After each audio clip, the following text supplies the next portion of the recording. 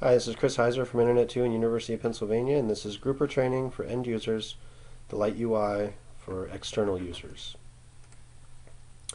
We'll introduce this topic. We'll talk about inviting external users and how external users accept those invitations.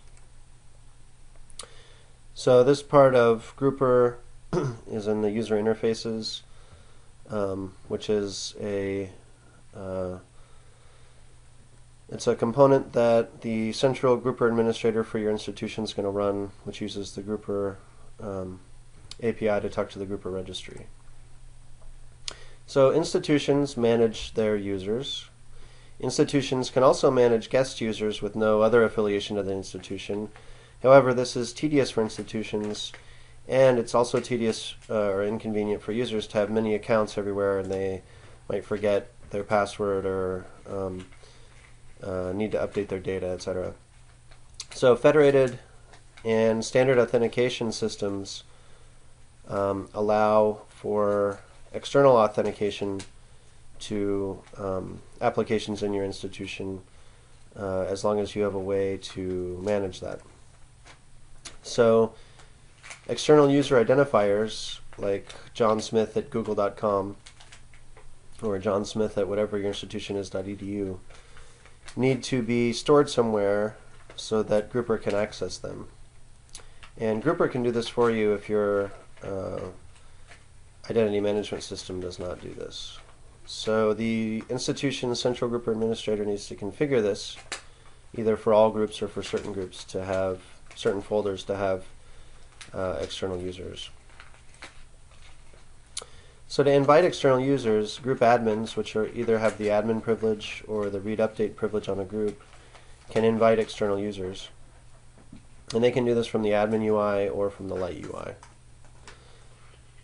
You can invite multiple users at once, and you can also add that user, multiple users, to multiple groups at once, which happens after they accept the invitation and register. You can invite external people by their email address or by their user ID if you know it. Generally you should use email address because the user ID that you might think is theirs might not be correct. So by email it'll definitely be correct because they'll sign into it. So if you're on one of your applications and you click on a link that takes you to the Grouper Lite UI, this might be how your application is set up, it might not be. You can see there are no members in this group. So first I'm going to search to see if the member that I'm looking for exists, and they don't exist. If the external user is registered for another application at your institution, then you can use them in all applications that use external users. So now I can click Advanced Features, Invite External People, and I'll come to the Invite External People page. And just so you know, you can get to this from the admin UI as well. If I'm on the admin UI for this group, I can click Invite External People, and I will arrive at the same page. So now I need to type in the email address of the user that I'm inviting.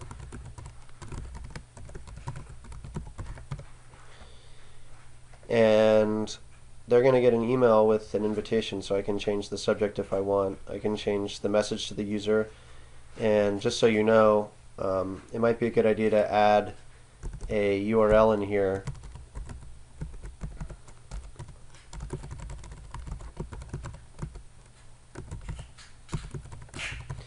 of the application that they're going to, so they know where to go after they have registered. I might want to put my own email address here so that after they register I know that it'll send me an email that says this user is registered. And by the way, you can put more email addresses here to invite multiple people. If you mouse over any of these labels, you'll get more information about them.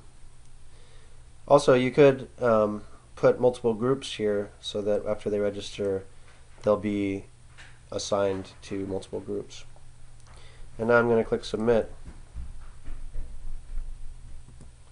and it says invites have been sent. So now I can close the screen if I don't want to invite other people. And if I go and check my email, I will see that I got an invitation and that it has a link to register, and then the link that I added in the invite to start the application. So to accept the invitation, external users need to click on that link. The invitation might expire after some time, maybe a week. It depends on how the admin at your institution configured external users. And after you click on the link, you need to sign in with an external sign-in provider. So I'll click on this link.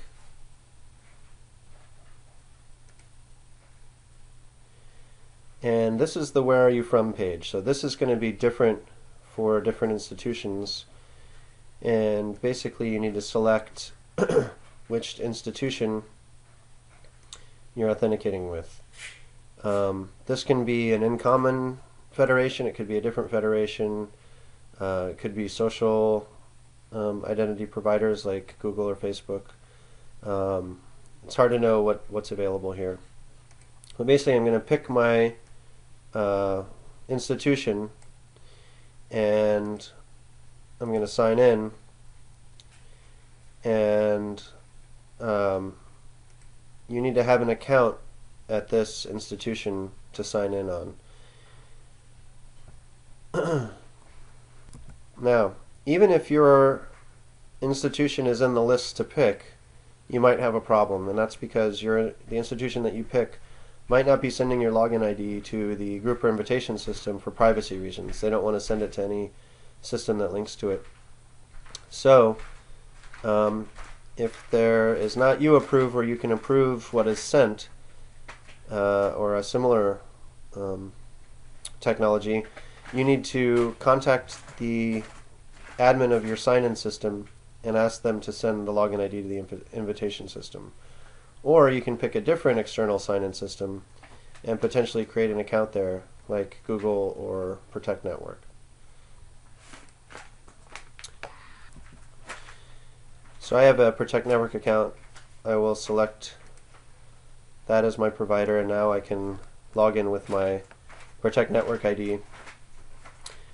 If the institution that runs Grouper has a contract with Protect Network, you could create accounts here for free just by clicking register, and then there's another workflow to do that. If you haven't paid for that, then I don't think you can use Protect Network either. So our system has this, so we'll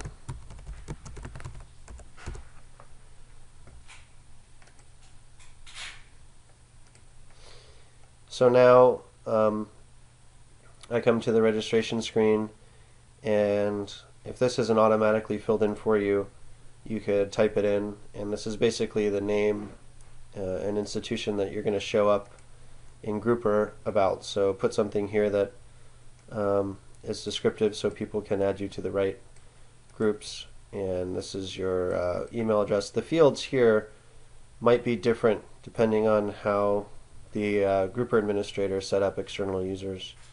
So I'll click submit,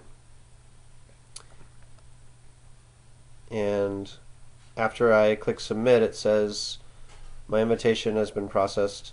I've been added to the Secure Space Read-Only Users group, and now the admin of that group is sent an email saying that I have successfully registered. Now I'm on this registration screen. I'm not at the application, so I need to click the link. Here's the slide about what I just did. So I signed in using the invitation system. I registered my personal information. The fields depend on the configuration. And the reason that you're putting in your name and your institution email address is so that applications can use it and the group admins know who you are when assigning groups or privileges. So now I need to, since I now have the group that the admin assigned me to, I need to go to the application, and if I don't know that URL, in my case it was in the invite URL. I could click on that, but if I don't know it, then I can ask whoever invited me to this group what it is, and then I can proceed there and sign in. So in this case, when I go to the application, it's going to have the same where are you from page as the grouper invitation screen. So I need to pick the same institution that I picked when I registered, which is Protect Network. So now that has single sign-on. It knows who I am. Now when I go to the application, you can see that I was added to the demo project. And let me just note that if you click on an invitation twice and you've already processed it, you'll get an error that says your invitation cannot be found or is expired. Maybe contact the person, but if you've already registered, you don't have to register again. So if you registered and then you click on it again, you'll get this. Just ignore this because you're already in the system.